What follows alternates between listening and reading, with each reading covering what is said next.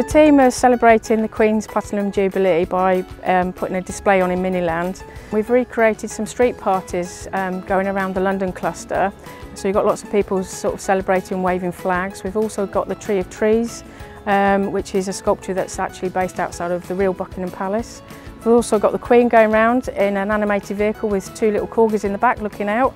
So it's a bit of fun that we're trying to create some funny little scenes as you go around and spot. Overall, we've got about, I think it's something like 18,000 Lego pieces. So they're normal Lego bricks, and there's some sort of special elements that we've recreated in some of the scenes.